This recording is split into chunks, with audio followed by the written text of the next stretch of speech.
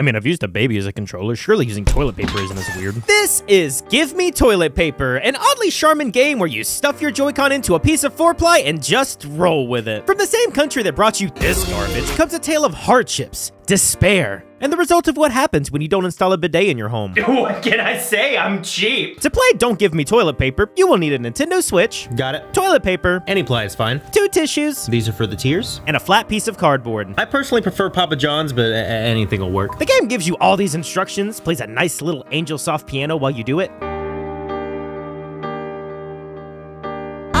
And now you're plunged into the game. The goal here in the world's tallest bathroom is get past the obstacles and get to the man, because women's bathrooms don't have this problem. To move the toilet paper, the Joy-Cons use gyro controls, allowing you to move left and right. The further you get into the game, the more obstacles appear to block out your path, like saws, lasers, evil toilet paper, and of course the ground in which we walk on.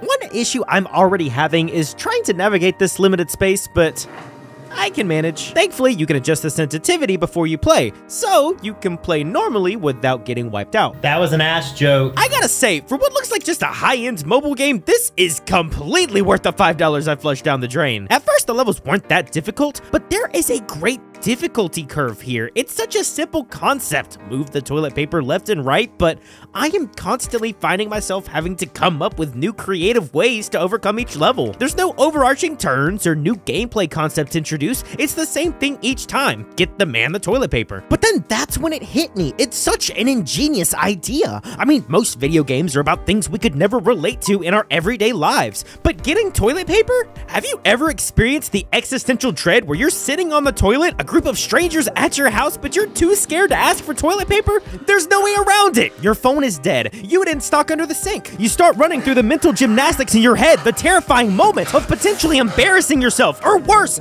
leaving the bathroom without wiping, and the chance of somebody going in there while you're looking for toilet paper. This was preventable. You could have just replaced the roll. You were the one that caused this. And then I understood.